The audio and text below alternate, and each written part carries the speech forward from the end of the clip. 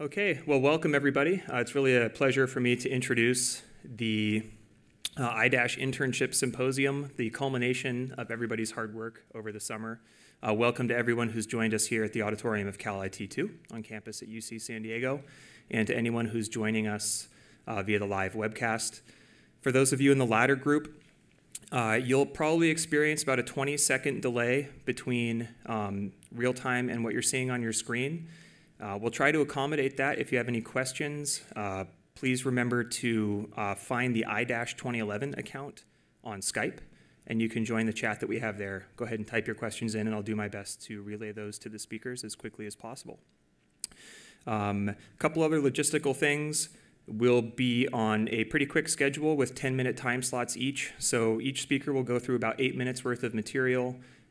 We'll then field questions for those speakers, and during that time, the next speaker should come up, and I will go ahead and get you set up with your presentation here at the podium. So again, my name is Nate Heintzman. I'm an assistant professor in the Division of Biomedical Informatics here at UCSD, and also the director of the iDASH Summer Internship. It's really an honor for me to work with so many bright, young, creative people and wonderful mentors here throughout the summer. I'd like to turn the microphone over for just a few minutes for some comments from Dr. Lucila Ohno-Machado, who is the Division Chief of Biomedical Informatics here at UCSD and also the Director and Principal Investigator of the iDASH program. Lucila?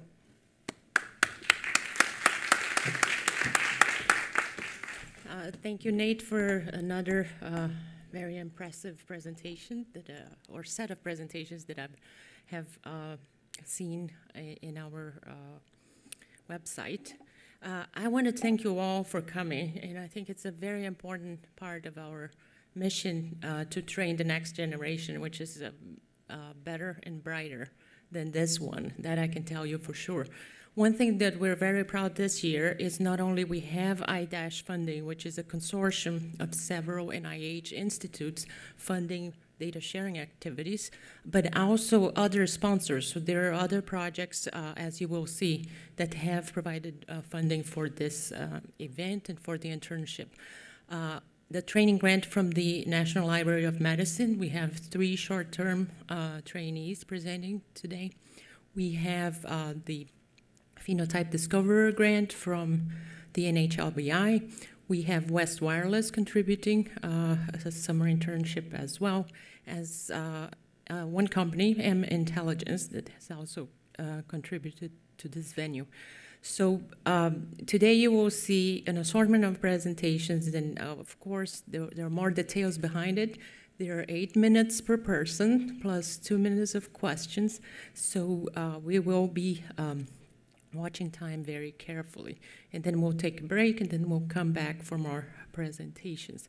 So I want to thank Nate for all the hard work putting together the internship recruitment announcement, selection, and then conducting the internship, which has been seen as a highlight of iDASH. So without delaying things too much, why don't we start our schedule?